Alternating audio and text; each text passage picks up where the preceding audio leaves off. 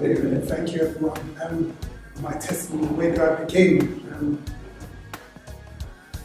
My mother and father raised me in the Roman Catholic Church, and I got to, I think it was my teenage and I left. I couldn't understand what they were saying, and I went searching for God.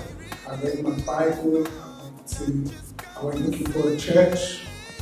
Before I found the church, it took me a little step further, but then thank God for His grace. Yes. He predestined that I would be here today, and thank God I came across some brothers and some sisters that knew God and helped me when I was in trouble and brought me to the stage where I know that God is real. Yes. I know that I need Him in my life. Yes. And not by my strength, by His strength, because I'm not strong enough to do it by myself. That's right. But with His strength, I will face the battles and the struggles that are ahead of me, and by His strength, we will win. Amen. Us to be saved, and we thank God in a world of turmoil and sorrow and stress.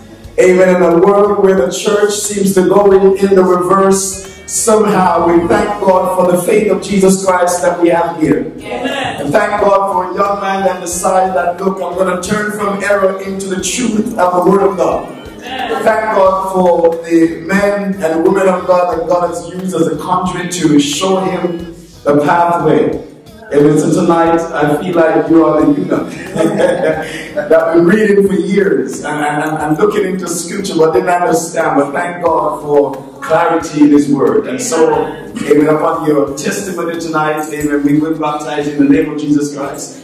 Praise the Lord Jesus, amen. God bless you in Jesus' name. And the water is a bit cold, so I'm going to read very quickly. Upon the confession of your faith and the testimonies of your mouth, I now baptize you in the name of Jesus Christ for the remission of your sin. You shall receive the gift of the Holy Ghost.